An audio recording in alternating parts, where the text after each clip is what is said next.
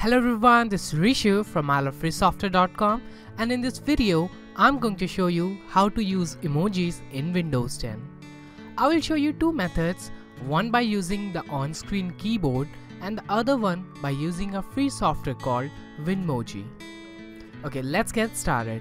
First of all, we will use the on-screen keyboard to insert emojis. You can paste them anywhere. I will take sticky notes and use emoji in it.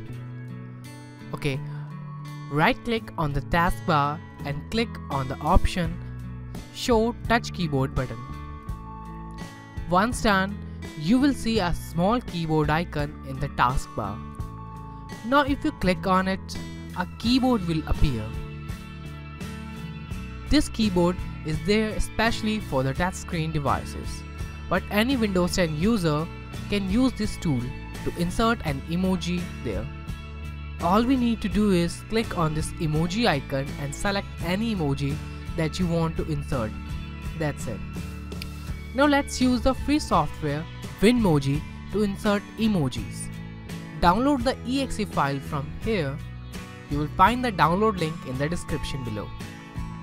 Okay, once downloaded, install it and run it. Now you can copy any emoji from here and paste it anywhere you want. Let me paste it over here. Great, that's it. This is how you can use emoji with the help of on-screen keyboard and Winmoji software. If you like this video, do remember to hit the like button below and subscribe to our channel for more such interesting tips and tricks. Bye for now.